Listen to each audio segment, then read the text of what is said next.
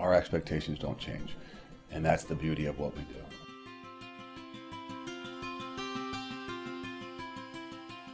The first real game I truly remember, obviously as a little kid, I think I might have been in the concession area because my grandfather was a police, I don't know if he's a police chief, but in the police force, and I think maybe we went on Saturdays to sell French fries or something, but never actually saw the field. But as I started to get a little bit older, remember Keith Byers running down the field with one shoe on. I think that's probably one of the, not that I ever was going to be a running back, but really remember that, something that stands out in my mind. So I actually got coached by John Hicks in Little League football. He took me to a first ever Ohio State-Michigan game and actually got to be on the field as the team came out. And that's probably the first real true introduction to Ohio State football that I can remember.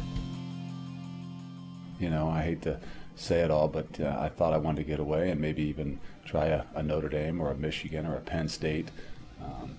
But really sold when I came here and did actually an official visit to know the people and meet the people, and it became very easy for me.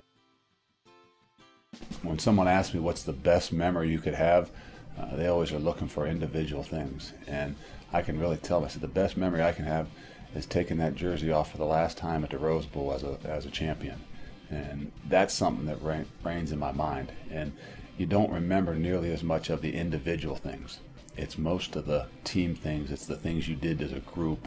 And as your career and playing days start to end, you start to look back and to reflect and to realize the people that had an unbelievable impact on your life and the respect you have for them.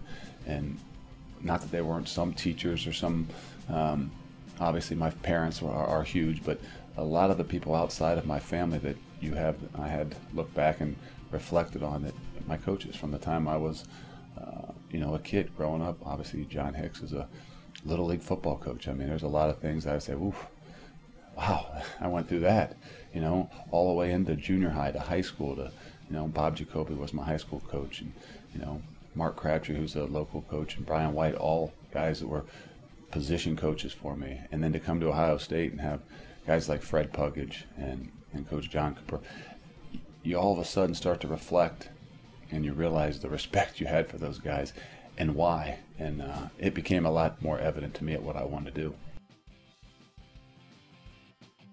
Life is 10% of what happens and 90% of how you respond to it. And when opportunities come, you got to take them. And if you're hesitant, they'll pass you by.